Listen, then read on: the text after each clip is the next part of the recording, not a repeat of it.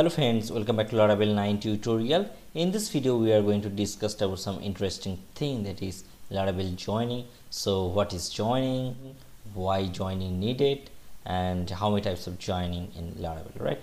So please see the full video and subscribe this channel to support me, right? So the first things, what is joining? Joining is the process of taking data from multiple tables and putting it into a generated view. Not much clear, right? Let me explain in more simple way with an example. Suppose in a school there is students or there is subject table, right? So the student can assign with a subject, right? So here you can see this is the subject table, and the English assigned to student ID is 5, math is 3. So here you can see this is the student table. So actually this is not a real life example. I just want to show you how joining works.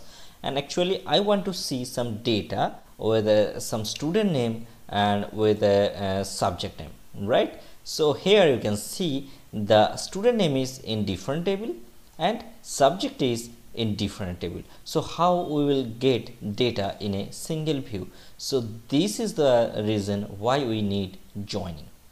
Joining need some common things, right? Or you can say some relating things by which we can relate with different table. So here this is the primary key of the student table, this is the ID, and this ID actually using in subject table as a foreign key. Actually these are refers the students, right? So if you check this is 5, that means English is referring the student ID 5. So this is actually Michael. Okay, so basically there are 6 types of joining. The main thing is 3 types of joining, and in Laravel we have another 3 types of joining. So that is the inner join, left join, right join, cross join, advanced join, and subquery join. In this video we will discuss only first 3 types of joining, that is inner join, left join, and right join, and I will create a separate video for other types of joining. Okay, so here is my database Laravel 9 and we have 2 tables. So let's step by step we will create joining. Okay, I already created a student controller in our previous video, and these are registered in the route section. So I think all you know these things. I already discussed in our last video, and I already created a Laravel 9 playlist, and these links are provided in the description section. If you want to start from the beginning, you can start, right? So first of all, let's create a function into the student controller. So simply write public function. Suppose I will start from the inner join, right? So simply write, I can write any function. Suppose my function name is inner join, and I will query with the DB. I will query with the database. So that's the reason we need use the database. So you simply use DB. Okay.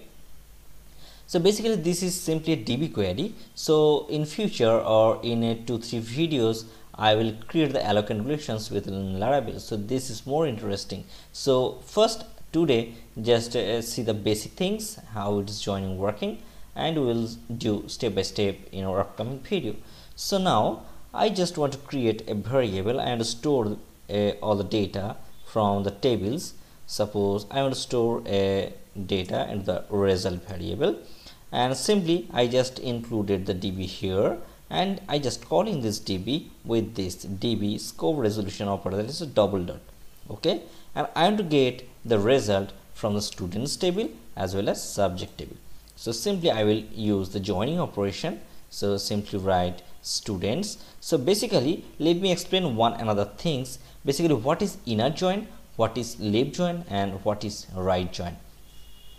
So if you see simply in this image, you can see this is the inner join, that is there is 2 tables, that is table 1 and table 2, and here if we use the inner joins, that time it will only get the output which are relating or which are the common from the both table, right? So only those record will appear which are common. Okay, this is the inner join. Okay, so let's create the relation. So simply I just using the DB table students, and let's use the join. simply write join, and I want to join with the subject table. So simply write the table name, that is subject, and how student table related to the subject table. So simply just write students dot id, right? So you can see students dot id is related to subject dot student id. So write that student dot id equal to the subject dot student id. Okay, so simply write in this way, subject dot student id. Okay, great. Now I want to fetch some record. So to fetch some record, we need to use the select method. Okay, so using select, whatever we write, actually this will get the result. Okay, and finally we use get to fetch all the records. So inside the select, what we will need, so I want the student name and the subject name, right? So student name and subject name. So simply write students dot name and the another things, that is subject dot name, right? So student name and subject name you will fetch, but here when it will fetch, it will return an array, but these are the name. This is the student also using the name and subject also using the name, so that make an conflict. So we can set aliases name. So here simply write student name, or here you can simply write as subject name. Okay, so that we can differentiate with both, and simply just return the result. Fine. Now to call this, we need to use this inner join function from the routes. I already added this student controller into the routes, so simply just create another route for inner join, route get, and simply write inner join, and let's use the student controller. So simply just copy from the previous. Okay, student controller class, and then the method's name. What's the method name? So my method name is inner join. Okay, so all are done. Now if I just go to this link, we can see the result will come from the students and subject table. Okay, so here you can see only 4 records are appearing. Why? I already said actually inner join will get only those things which are common from the both table. So simply just check this. So here you can see the record is coming from Michael English, Mark Math. That is the first thing is Michael, and this is English, and then you can see the Mark and the Math, and others are not appear. Why not appear? Because suppose if you check these things, suppose if I just check the chemistry, so chemistry will have no student ID, and for geography, the student ID is 7, but in the student table there is no student who are using the 7, right? So 2 are eliminated, the 4 are displaying here. Good. Now the next thing is left join. So what is left join? So let's go to the left join section. So here you can see in this image, you can see there is 2 tables. Left join means from the table 1 we will get all the records, and from the table we will get those records which are only related to the table 1.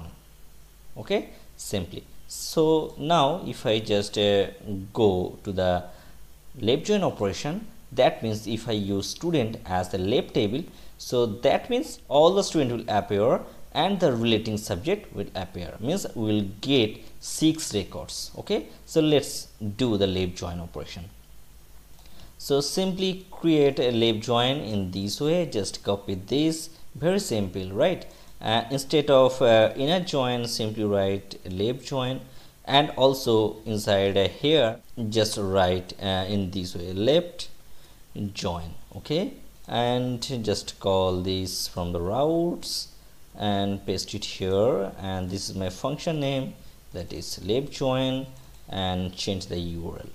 Okay, so let's see how these are appearing. So if you check in a separate tab, then you can understand.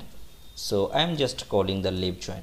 So here you will get all the 6 records, right? So here you can see inside the Lisa, the subject name is null. Why null? So let's check. The Lisa is ID 4, but if you check, there is no student ID related to the ID 4. Also, if you check the Alex is null, that means Alex are not using in any subject. That means Alex ID is 6. So here is no things or no subject which have the 6 related to the student ID. Okay, that means lab join will appear all the data from the lab table. So one thing is left, that is a right join. This is super easy and it is actually opposite of right join, right? So always it will get all the data from the table 2 and will get only those data from table 1 which is related to table 2. Easy. So now just go to the Visual Studio Code again and create another route for a right join. So simply write the right join. So just right join, this is my URL, and simply use right join. Okay, these are my methods. Okay, so I want to make this as simple as possible so that you will understand the basic things. So simply write a public function and then right join, and this is also easy. So just copy this and instead of lab join, simply write the right join.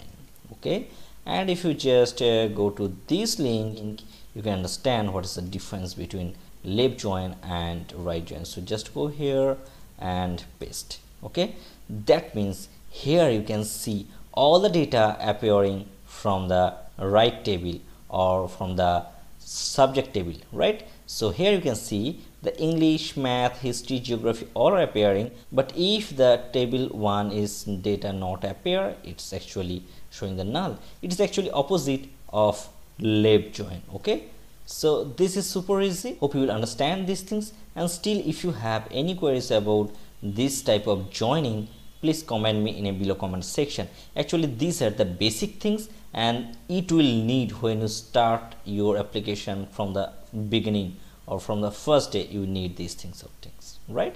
So hope you will like this video, and in the next video we will cover another type of joinings like a cross join, advanced join, subquery join. So these are also important things. So please like and subscribe this channel for upcoming video.